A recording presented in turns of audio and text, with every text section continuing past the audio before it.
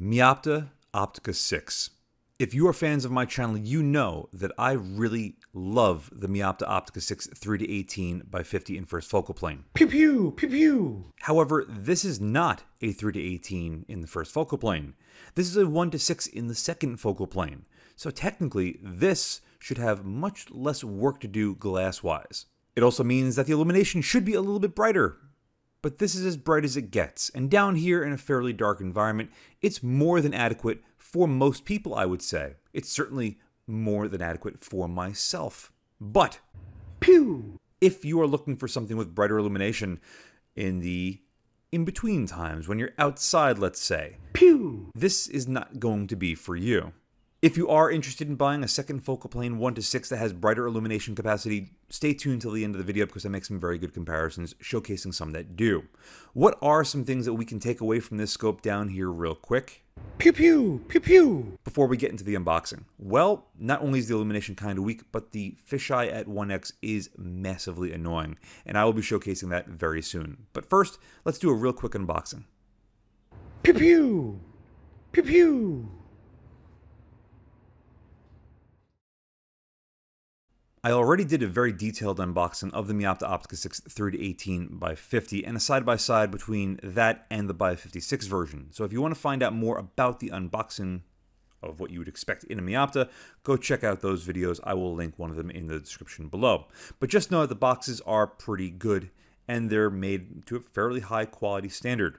And it's nice to know that because these scopes come in around $600+ depending on where you're buying it from. So it's nice to know that at least the scope won't get completely destroyed if it was to, let's say, fall off the back of a truck. This particular scope has the 223 red dot BDC reticle, which I'm not completely opposed to, but it's not going to be for everybody. The one good thing that Meopta does offer is a ton of reticle options. So if you're not a big fan of this reticle, you could get, it's like 6 other different types. There's a lot. Unfortunately, they seem to be having a bit of an issue with supply and demand. They seem to be out of stock in a lot of different websites. So if you are really looking for one of these, keep your eyes open because you might not necessarily get what you're looking for. Anywho, starting with the fast focus eyepiece, this thing is rock solid. The outside is very smooth, so you really do need to clamp down on it with your fingers to get enough traction to actually turn it, but that's a good thing because an eyepiece should be set and then forget in most cases. But it is very tightly damped and very tight when you pull it out and wiggle it. There's almost no movement to this, and I really quite like it. Next up is the magnification control, which goes from its minimum to maximum in just about 180 degrees, so completely standard. One nice thing that Meopta does offer is that little cattail with a couple different positions that you can point it wherever you want. Well, not wherever you want, there's only a couple of positions, but it's really nice to have the option either which way. If you don't want to use the cattail, that rubberized texture that they run on this with a little thumb ramp is also quite nice. I'm a bigger fan of more aggressive knurling because I find I just get a better purchase on it. If my hands are a little sweaty or greasy or have lotion on them or something like that, that rubberized texturing does get a little bit slick, but that's the only real negative. Depending on who you are, you might love it, you might hate it. I myself, I don't mind it, but it could be improved. Moving on to the battery compartment for the illumination control, we have a very standard looking 3-prong spring and a 3-dimple base pad in the bottom. This is the exact same battery compartment that you find on very low tier optics, like $150, $200 and up to about $400 or $500 typically. Now, despite the fact that that compartment's found on much lesser expensive optics, I've never had a problem with them, so I'm going to give it the benefit of the doubt and say that it's going to be fine.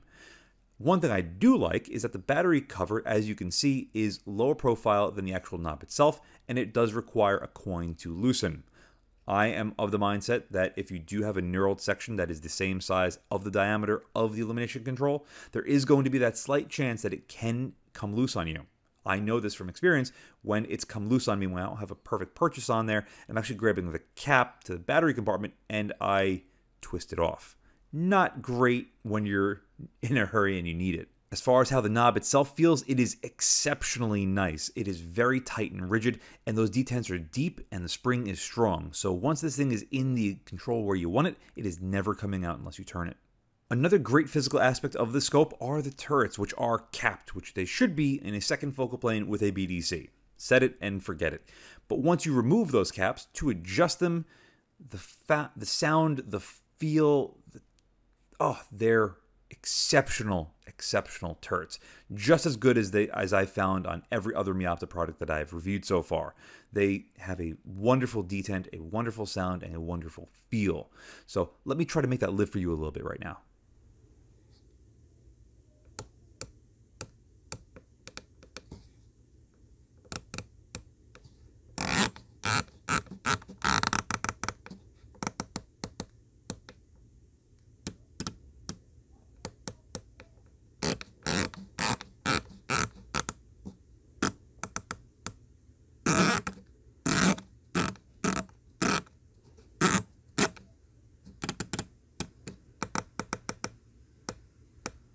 There is a tiny bit of wiggle that you can see with the cap, but other than that, they are absolutely fan-fucking-tastic. Unfortunately, all these amazing controls come at a cost, and that cost is going to be weight. On my scale, you see it comes in at about 29 ounces, but this does include a set of steel rings. But I just so happen to have the exact same set of rings on the side, which come in just over 6 ounces. So on my scale, this scope weighs in around 23, high 20 ounces, but on their website and everywhere else, it comes in at around 20 ounces. So take that for what it's worth. My scale is not calibrated, so for all I know, this thing really is 20 ounces. But nevertheless, that is still quite heavy. To pull out another very heavy second focal plane 1:6 lpvo, the Vortex Viper PST Gen 2 tops my scale at 23.5 ounces, and on their website, they claim 22.7, but it does have that throw lever on there, so I'll split the difference at about 23. So that means that my scale is pretty freaking close to being on par with what it actually is, about 10%. Nevertheless, this Meopta is not a lightweight. Is the weight going to be a problem for you? Only you can answer that question. For myself, given how great these controls feel and how it feels physically, it feels like you could take this thing and drive nails with it.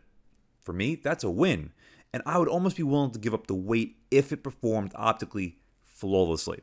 So, without further ado, let's get behind this thing and really run it through its paces to see if it is worth not only its extra weight, but the extra price point as well. The 223 BDC reticle might not be for everybody, but like I said, there are a ton of other options if you can find them. Talking about some technical specs real quick, the field of view claimed at 1x is 109.5 feet, and all the way here at 6x is going to be 18.9 feet.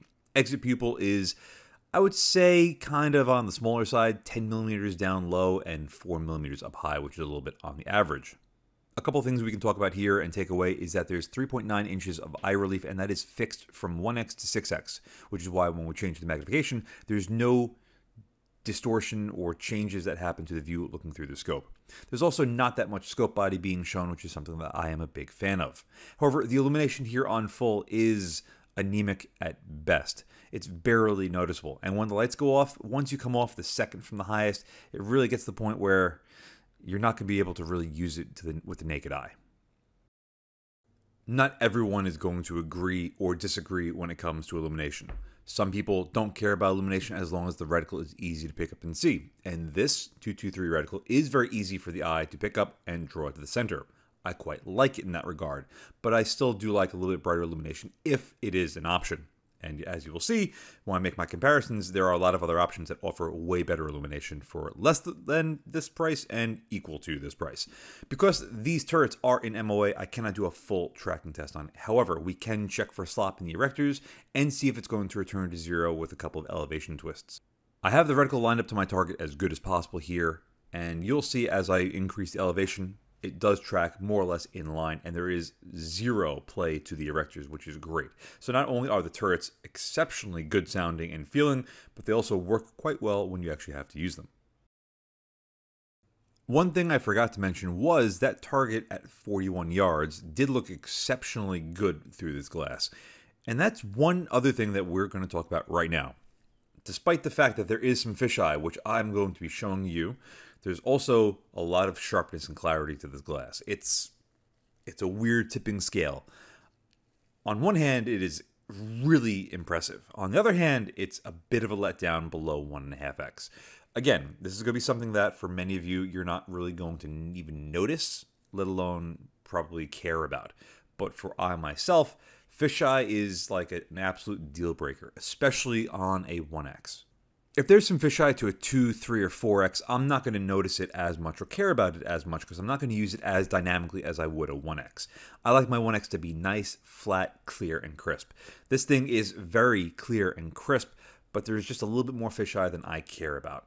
It's a little bit harder to pick up on camera than it is to get behind it in real life and see it, but just know that it is there, and it is the one thing about this scope that I really dislike, as well as the illumination. That's as good as it gets out here, folks. And yes, that is a brand new CR2032 battery. It's just disappointing.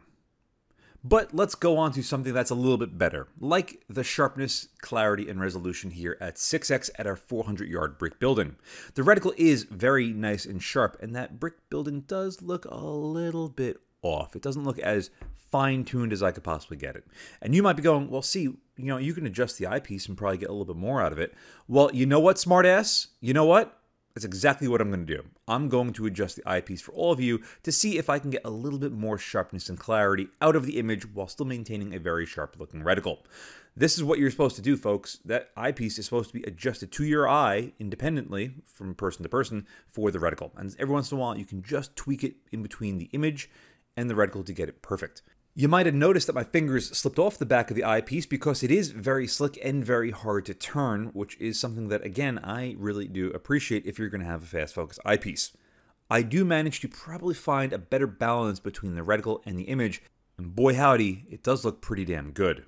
We were also blessed with excellent conditions. It was the middle of the summer, it was very bright, sun was high up, and very minimal cloud cover, yet not that much miraging. So it was basically as good as you could possibly hope for in conditions like this. And the scope performed as good as possible. Let's focus on the 900-yard power tower and now test that exit pupil. They claim it's at 10 millimeters at the minimum and 4 at the maximum. And when I mean minimum and maximum, I mean magnification. So 4 millimeter at the top end is pretty standard across the board for a second focal plane 1:6 lpvo. And you can see it's pretty much on par. One area where it does perform quite well is that the image is quite stable. Both the target downrange, the tower, and the reticle remain quite sharp even into the shadows, which is a great thing.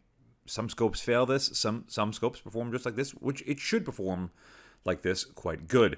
At 3x, again, it's a very good performance, and you can just see the illumination when you get into the shadows. Again, that is at maximum brightness with a brand new battery. This is performing about average. Again, roughly where it is. On 1x, this should be about 10 millimeters. It seems pretty good, and it is pretty good, but you could see just how much that image is shifting as we pan the camera side to side. That is that fisheye that I'm talking about. You can't really get away from it. And that is probably the best representation of how bad it is, because when you are behind it, any sort of shift, left to right or up and down, or even panning fast, will have that much distortion to it. Let me make the distortion and that 10 millimeter exit pupil live for you a little bit more in a more dynamic sense.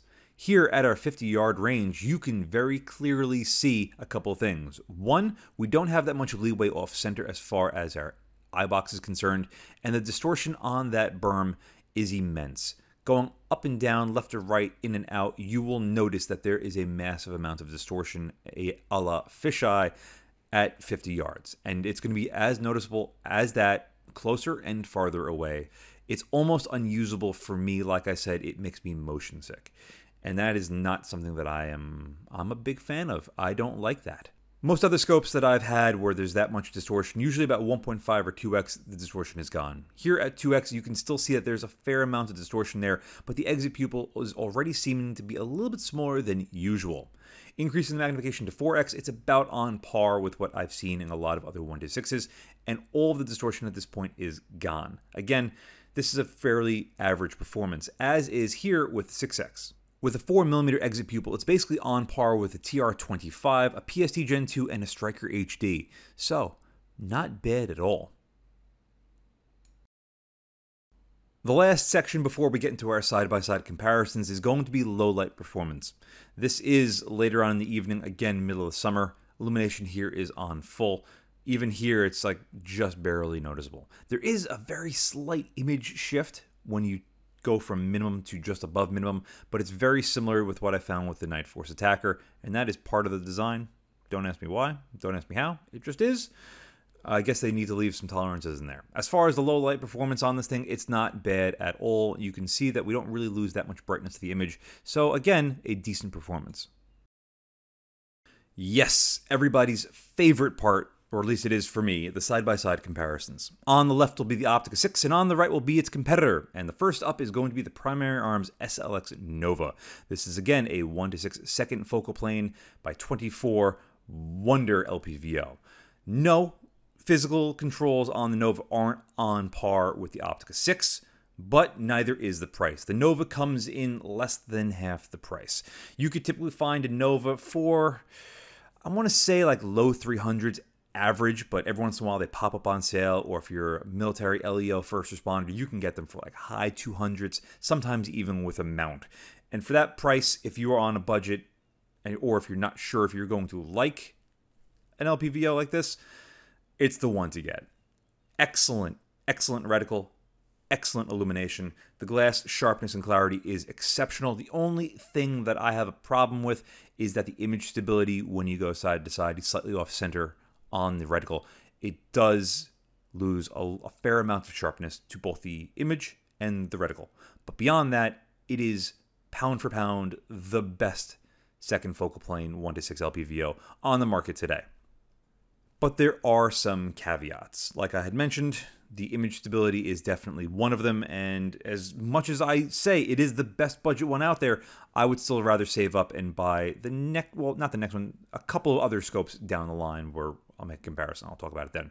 But a couple of side-by-side notes to take on this. The field of view claimed on the Nova is 120 to 20 feet, whereas on the Meopta we have 109.5 to 18.9. So the Nova is going to have a larger field of view.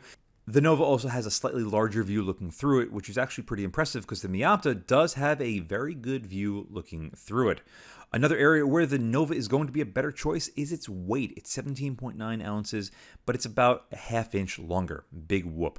Exit pupil on these two are going to be comparable. The Meopta is 10 to 4, whereas with the Nova it's 10.6 to 3.8. Basically, as near as makes no difference, they're identical. The same thing with their eye relief. 3.9 inches for the Optika and 4 inches for the Nova. If you're unsure about what to get between these two, well, first off, you're going to be able to find the Nova basically everywhere, whereas the Meopta is going to be, again, hit or miss. But again, personal preference is a thing. External controls, overall feel goes to the Optika. They're supposed to be made in the US, but there's no real, I haven't found any concrete evidence of that. They're not made in the Czech Republic. Or maybe most of the parts are, which is why they've had supply chain issues with the war in Ukraine. Who knows? But between these two, well, between all of these comparisons, it's going to be up to you and what budget you're going to actually be able to afford. Next up, going into the slightly higher budget above that, is going to be the Burris RT6. This is yet again another 1:6 second focal plane LPVO. And in fact, all of these are going to be second focal plane 1:6 LPVOs. I'm not going to bring in anything with lesser or more magnification or in first focal plane because odds are you're probably on the fence with other second focal plane 1:6s. Between these two, what can you expect between the Burris and the Meopta? Well, again, the Burris is going to be about half the price. You could find them for low to mid 300s, sometimes with a pepper mount, which is not ideal. But the Burris is going to be, again, about 3 ounces lighter, about the same length, about the same field of view, but guess what? The RT6 claims a much larger exit pupil, going from 10 millimeters with the Optika to 11.5 on the minimum, and on the maximum, you got 4 millimeters with the Optika and 5.2 with the RT6, which means you're going to have a much more forgiving eye box with the RT6 and a little bit more forgiveness to the image as a whole. Also, it has much less distortion at 1x. There is a very minor amount of fisheye with the Burris, but nowhere near as bad as with the Optika. As far as the eye relief, The Optika is actually going to be the better choice. It's got more eye relief, but yet a larger view looking through it. So the scope is farther away from our eye, yet it has a much larger view, whereas the RT6 is 3.3 to 4 inches. It's going to be variable. So to find that sweet spot, you're going to have to play around with it a little bit more. As far as the image quality goes, they're both really good. I think we'd be splitting hairs to say one is better than the other, but if I did have to give the edge to one, I think it's going to be the RT6. It looks exceptional. Even though the conditions look identical and the position at where I'm sitting is identical, these were not filmed on the same day. Just take a look at those targets. They did not get changed from one volley to the next. They maintained those targets. If I had to give an edge to one, I'd probably give it to the RT6, but again, that could just have been a slight camera setting or just the cloud coverage in the sky. It's as simple as that. But again, both of them are quite good. I'd be splitting hairs to pick one versus the other. One area where I do prefer the Optika over the RT6 is going to be with the reticle options. I might not care for the 223 as much as I would prefer maybe like a K-dot or a more simple duplex. Whereas with the RT6, that floating donut in the middle is not for everybody. It's not for me, even though I have used it quite successfully. I do prefer posts like at 3, 6, and 9 with what we see with the Optika, at least here with the 223 reticle. There really is a lot to unbox between the Optika and all the comparisons that we're going to be making here today. But between the RT6, there are some pros and cons that would lead me towards one versus the other. I think the more cohesive package is going to be the RT6, especially with that nice, sweet half-price discount. All right, I'm pulling out all the stops. The Vortex Viper PST Gen 2 has been a benchmark of mine for a very long time. The first time I got one to review, I liked it so much I waited patiently to pick up one on a very good steal, and a good friend of mine had sold me his for a very, very good price, and now I have it in my inventory for life. I will never get rid of it. I might not use it as far as put it on a gun and keep it there permanently. It'll float from one setup to another and constantly come into the rotation for comparisons, because for the roughly $500 that you could find these PST Gen 2s for, they are basically perfect. They are heavy. They are heavy. So if you want to pump some iron while you're running around with your rifle, the PST Gen 2 is automatically going to be the choice for you. But keep in mind, the Optika is also a porker as well. So it really does make this battle of the titans. As far as what you can expect, the unknown-made Optika6 comes in again around that $600 price point. The Filipino-made PST Gen 2 comes in around $500, sometimes less, sometimes more. Again, depends on who you're buying it from, when you're buying it, and the whole 9 yards. Illumination absolutely goes to the PSG Gen 2. Reticle, I'm gonna give that a wash, because again, you can get different reticles for the Optika. You can't really get any new reticles for the PST Gen 2, which is a huge a ball drop by Vortex. It doesn't cost you anything to put a new reticle inside of an old scope and then reissue it to the market and then have everyone want to buy your scope again. I love the PST Gen 2, however, and the reticle, I will make do with it. All joking aside. From a technical standpoint, however, that is where you will see the PST Gen 2 pull ahead. It might be a little bit heavier, but not by much. It's about an inch longer, which is neither here nor there, especially with the added weight. But it's got 3 feet larger field of view at its minimum, and the exact same at its maximum.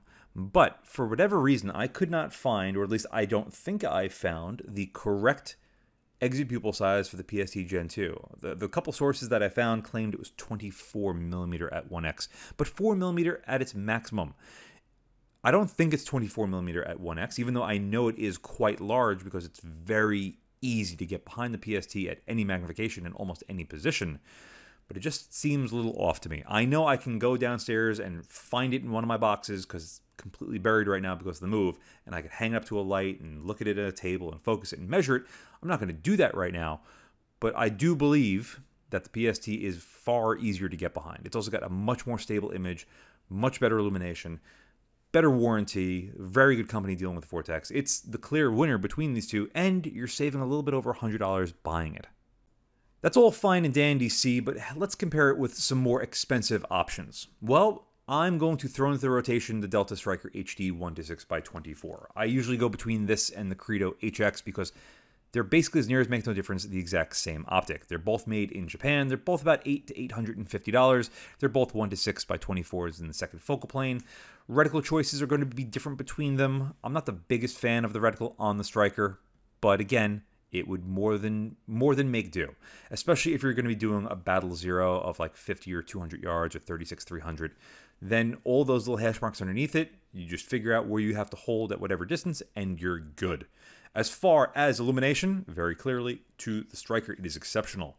Glass quality, again, to the Stryker. It does have a little bit of blurring to the edge, but I don't believe I set my eye relief on that 100% perfect when I reviewed that many, many moons ago. I have since ensured that all of my setups are as perfect as possible before I go ahead and send them out the door. As far as a comparison between these two, the Stryker comes in about 17.9 ounces, the exact same length, and the field of view claims to be much larger at 1x at 120 feet, but again, I could not find the exact number at 6x. As far as the exit pupil, it's 11.4 to 4 as opposed to 10.4, so it is much better on the Stryker down low, but on top, again, it is basically the exact same. As far as the eye relief, the Delta claims to have a variable eye relief of 3.4 to 4 inches, which is not really the end of the world, because once you find exactly where you need to be, you're going to be fine with it. I think when an eye relief is set in a varying distance, I think that also correlates to a larger eye box, because you can choke up on it or pull away from it if you had to, whereas some other scopes, like the Optika, where it's set at 3.9 inches, or at least that's what they tell you it is, it's more or less, maybe, this is all speculation, I don't know for sure, but it might just mean that that's where it's set to, and that's just how it's going to be, and you might suffer from, possible distortion to the image as a result. My last comparison is going to be with the Trijicon TR25. This is an LPVO that I would love to own, but have nothing to throw it on. Very similar to the PST Gen 2. There's something that keeps on drawing me to the TR25. It's so simple. There are so few controls on it. Yes, it's got tritium and fiber optics as opposed to a battery and an LED emitter. And basically all the controls are more or less the same, but it just seems like a very simple optic, especially here with a triangle post like this. Very, very simple. Would I go with the triangle post? No. I believe I prefer the German number 4, or I'd probably go with like a mil dot, something a little bit more capable for me.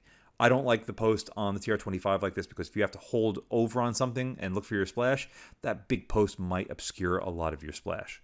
All right, I've got to pull myself in off that tangent. Glass-wise, has to go to the TR25. It is exceptional. In fact, almost everything goes to the TR25. It might be $400 more expensive than the Optika. And that's a lot of money. But if you like what the TR25 has to offer, you're going to be willing to spend that price day in, day out. As far as the weight goes, the TR25 comes in around 19 ounces, so a little bit lighter than the Optika. It's also an inch longer, but I think that helps with the optics inside, because the optics on it really are beautiful, especially the center. The center is absolutely gorgeous. The outside might get a little bit soft at varying distances, like you see here, focusing on a 200-yard steel plate as opposed to the 100-yard paper that you see at 6 o'clock. But the field of view on the TR25 is massive. At 1x, it's 120 feet to 20 feet. Contrast that for the last time with the Meopta, which is 109.5 to 18.9 feet. It doesn't sound like a lot, but you're talking about 5 to 10%, and that does really add up. As far as the exit pupil, the Trijicon is also huge at 1x, 12 millimeter. But then at the maximum, 4.1 millimeter claimed. And again, it's got a fixed eye relief of 3.9 inches, which is the exact same as the Optika. The view looking through the TR25 is massive, but so is the Optika, believe it or not. But we do see a lot less of the scope body with the TR25. I would probably pony up and go with the TR25, primarily because I don't have a need for it or a use for it, but I really want one to the point where I'm trying to justify buying one. But like, what do I sell to get it, and is it really going to be worth it? Maybe one day when I have unlimited funds, I will go ahead and buy one. But until that time, I'm going to be happy with what I have, which is still a fair amount of glass on my shelf that I like to incorporate in these side-by-side comparisons, especially when I have the luxury of time. But anyway, between these two, I would pony up and go with the TR25. And that's basically going to be it for these comparisons. I don't know if I can give you any more without this video being an hour long. And there it is, folks, my complete review of the Meopta Optika6 1:6x24 second focal plane LPVO featuring the 223RD BDC reticle. I wanted to love this, I'm not going to lie. I had great experience. I've had great experiences, but that was only down to one Meopta, and that was the 3-18 by 50 and the 3-18 by 56. Those two both performed exceptionally well. I did prefer the 50 over the 56 because the image seemed a little bit more stable, and it's something that I have thousands of rounds through and not a single hiccup. It's really well built. The controls on it are all exceptional, and I was hoping to have everything that the 3-18 is into this 1-6, and even more so, again, because it's second focal plane as opposed to first focal plane. The optics in this scope should perform better because they're technically doing less, if that makes sense. Unfortunately, I was let down. Everything about this scope physically is perfect, especially for the price. For $600, this thing competes with the best of them. In fact, I prefer all the physical controls on this scope compared to every other scope that we just looked at in the side-by-side comparisons. Yes, even the TR25. The turrets on the TR25 are good. They're serviceable, but I prefer the turrets on this, the Optika. There aren't many LPVOs that I could think of, actually, now that if I really put thought into it.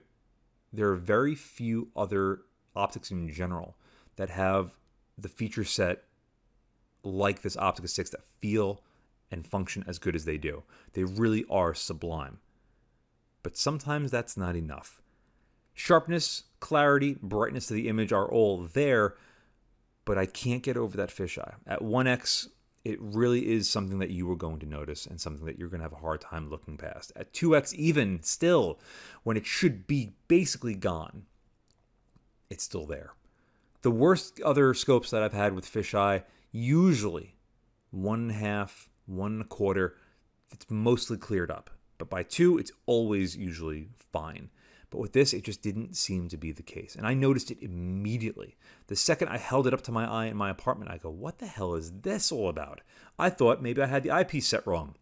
But no amount of tweaking, no amount of doing anything made it any better. Again, though, this is a serving size of 1. For all I know, if I was to get 10 of these side by side, all 10 of them would be different. Or maybe all 10 of them would be the same. One would hope, one would think that logically speaking, if these are mass-produced scopes, they should be down to a science. So if you pick up 1 or 101 and everything in between, they should all be identical. But I can't say for sure because I don't have that luxury. All I can say is that the owner of this scope loves this scope and abuses it. This thing had battle scars all over it from being used properly. And that is a testament to its overall build quality. This was not a garage queen that had problems. It was a usable scope that goes on his go-to rifle and gets the ever-loving shit beat out of it. And it performed great in that regard. And for that, for many of you, that's going to be far more important than just a little bit of fisheye. I completely understand and get that. But if I can get a scope that can perform exceptionally well and be battle-proven, two-gun match proven, and be less expensive and have better optical quality at 1x, then I'm going to go with that. And actually I did. I went with the PST Gen 2. Bought it off my friend. That thing's beat up. It's got dents everywhere. It's got scars everywhere. But the thing doesn't skip a beat. And that is why I went with it. Track record on those is fantastic. Optically, they're freaking awesome. They're just a little bit heavy, and the reticles might be a little bit weak. But with this, again, you have your choice of reticles if you could find them. Is this something overall that I could recommend to put a nail in this coffin? I have a really hard time recommending it. If you value really awesome controls, a scope that it should be made in the US. I believe these are made in Florida using European components, but don't quote me on that. But that's everything that has led me to that conclusion is what I've been able to find online. And Meopta never returned any of my emails that I've sent them to try to get scopes from them, so I'll never get an answer from them, probably, unfortunately. But if you're someone that values a scope that has exceptional build quality, more than likely made in the US with European controls, and can be used and abused and probably thrive, even at the cost of a little bit of fisheye, then this is a scope that I would recommend for you. For everybody else, I made a ton of other comparisons with scopes that cost half the price of this and almost double the price of this. So use that as a guide to figure out what's going to be ideal for you. For everybody else, if you're just here listening to my sweet, sultry voice, I really greatly appreciate it. And thank you very, very much. But for all of you, thank you all very much for watching. And as always, I'll see you again next time. And a huge thank you to my Patreon providers and my Subscribe Stars subscribers. Without you, this truly wouldn't be possible. If you'd like to support my channel but don't want to join either of those, I completely understand. But you could still help by using my affiliate links in the description below, and or like, share, and subscribe as always. Again, thank you very much.